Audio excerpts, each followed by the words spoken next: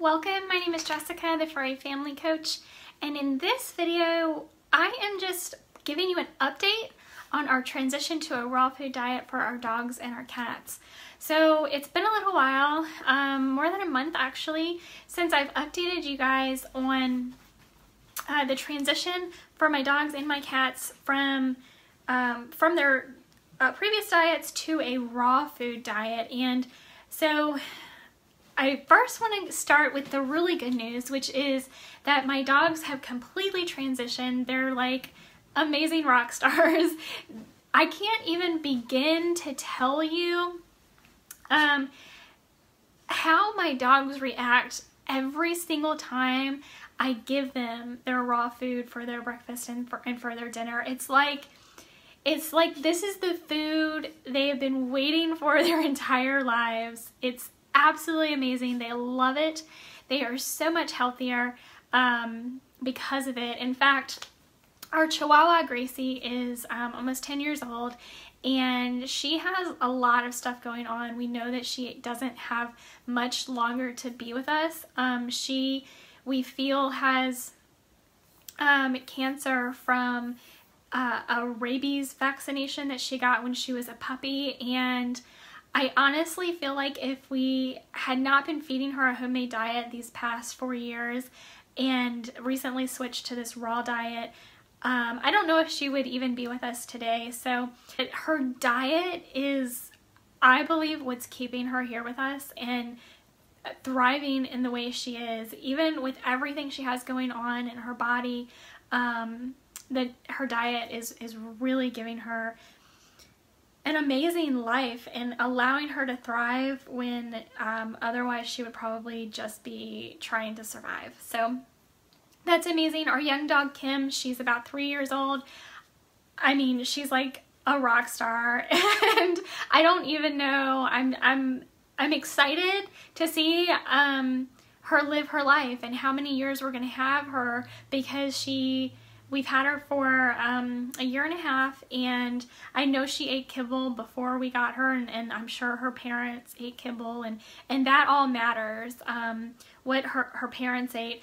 In fact, I've read, or I've listened to recently, what a mother dog eats is going to affect 3 generations of dogs, and the same in humans. What's going on with the human body and what we eat and the processed foods that we're eating. So it affects 3 generations. So I'm sure she's going to have some effects, but I'm really excited to see how long she lives and how much she thrives in her life, because right now she is just on top of the world and she loves her food. She's so incredibly healthy.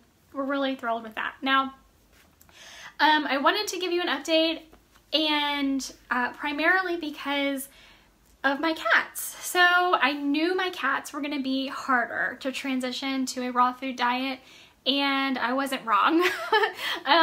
So they really still haven't taken to the raw food, and I'm okay with that.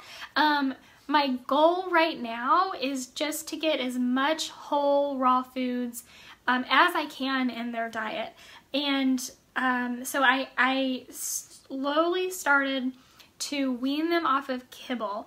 My goal originally was to completely wean them off of kibble, get them on a completely wet food diet, and then to start adding in raw food with their wet food and transition them that way. Unfortunately, one of my cats, my oldest cat, Sasha, came down with pancreatitis. And this is essentially in cats, what's happening is, most people probably understand pancreatitis, but what's happening is that your pancreas releases digestive enzymes. It helps with digestion. It's part of the endocrine system, and this is the same for cats and dogs and humans. It's part of the endocrine system. It also releases insulin in the body, so it's a very tricky organ, especially for humans and animals who have diabetes. But her insulin levels were fine, but she did have pancreatitis. She almost completely stopped eating because of the pancreatitis, and that's actually one of the symptoms of pancreatitis, because essentially what's happening is that the digestive enzymes from the pancreas, because the pancreas is inflamed, the digestive enzymes start seeping into other organs, namely the kidney and the livers, or your kidney and your liver, and essentially your body kind of starts to digest itself. It's really gross sounding, but that's basically what's happening in pancreatitis, and it's uncomfortable. So Sasha presented. She slowly started eating a little bit less and less and less until she almost wasn't eating at all, and this happened very rapidly, which most cases of pancreatitis do.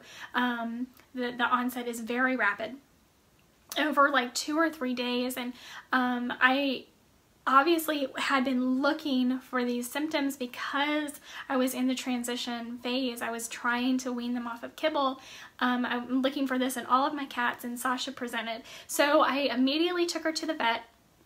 We did blood work, and some of her levels were elevated, so we did an ultrasound, and the ultrasound was like, yeah, she definitely has pancreatitis.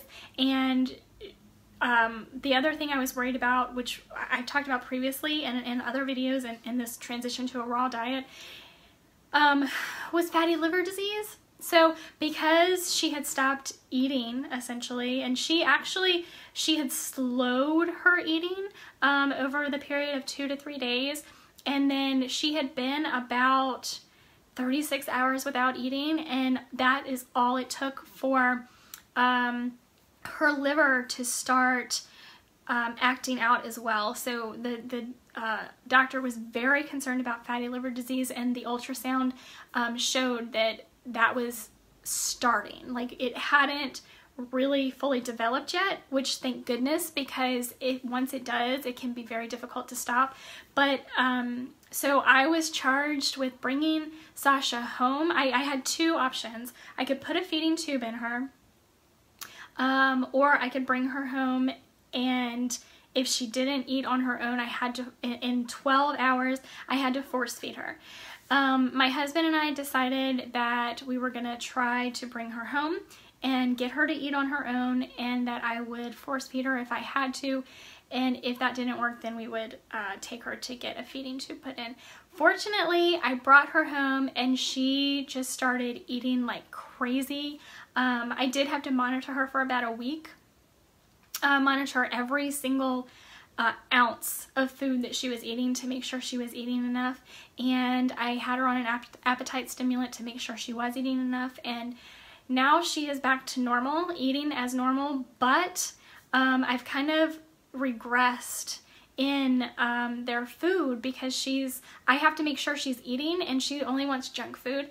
So they're back to normal with their kibble intake. I'm still giving them wet food twice a day to supplement, which is better than the kibble, but Sasha primarily is eating wet food, but it's junk food.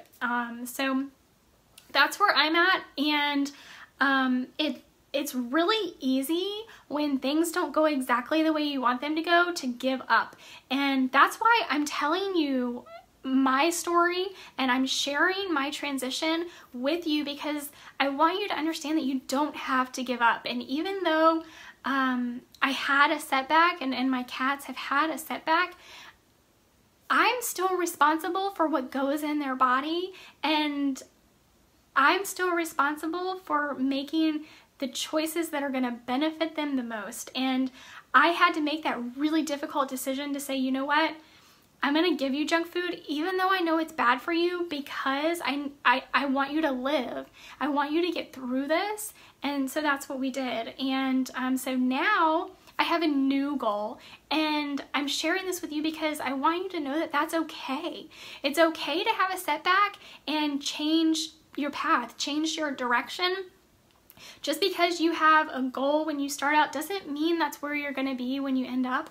And as long as you are making the choices for your pets to make them as healthy as you possibly can, and as long as you're making the right choices for them, as long as your heart is in the right place in making them happy and healthy, then any step you can get to providing a better diet for them is going to be the right thing for you to do. So even though I've had this setback with my cats and they're eating junk food because they want her food, so I'm giving them a little bit so that they don't eat all of her food, and you know, having a multi-cat household just makes things a little bit more difficult, but that's okay. I mean, I chose to have a multi-cat household. They love each other, they play together, they've been together their whole lives. I'm not gonna break them up and separate them just because we had one little setback, but I now have a new goal, and I want you to know that that's okay if you do too. So now my goal is to continue to make sure that every one of my cats is eating an appropriate amount, and especially Sasha, because I know that she has pancreatitis now and that can flare up at any time. The goal now is to get as much healthy food in them as I possibly can, and hopefully I can still get some raw food in them, but just because I had a setback and maybe their diet isn't going to be 100% biologically and species appropriate in a raw food diet, I'm going to try my best to get as much whole raw foods in them as I possibly can. So right now my goal is to take the raw food and incorporate it in the wet food that they're receiving, because even if I can get some of it in them, that's going to benefit them so much. So that right now, that's my goal, and I've tried that. They have they're not real keen on the raw food, so I actually followed the directions from Darwin's, and Darwin's is the raw food that, in case you missed some of the previous videos, you can go back and check them out. I have been ordering raw food from them. It's pre-made. They have a dog food line and a cat food line, and it's absolutely amazing. That's what my dogs are eating. They absolutely love it. And so they didn't love it raw. I followed the directions from Darwin's to cook it. So I did that, and they actually picked at it a little bit, which doesn't sound like much, but that's a huge victory. And I wanted to share one other food item with you. I just found this one. It's called Vital Essentials, and I want you to know, first off, this is not an endorsement for this product because I haven't tried it yet. However, I have looked up a lot of information about this company. I actually ordered some rabbit ears for my dogs from this company as well. So far, on paper, I'm impressed. And the really great thing about this is I got this for my cats to try. It's not as biologically appropriate because it is freeze-dried. However, it's a raw freeze-dried. So this is my next step. And the reason that, again, I wanted to provide this update for you and share all of the pitfalls and all of the successes with you is because it's not all gonna be roses. It's not all gonna be easy. And you know what? That's okay. You can overcome and take a different path and still improve your pets' lives. So that's really the point of the video today, is to let you know that, hey, you know what? It wasn't perfect. It didn't go exactly as planned. So now I have a new goal and a new path. And my goal ultimately is still to provide as healthy of a diet as I possibly can to my cats. But I need to make sure they're eating. Like, that is first and foremost. The most important thing is that they are eating and that they're living.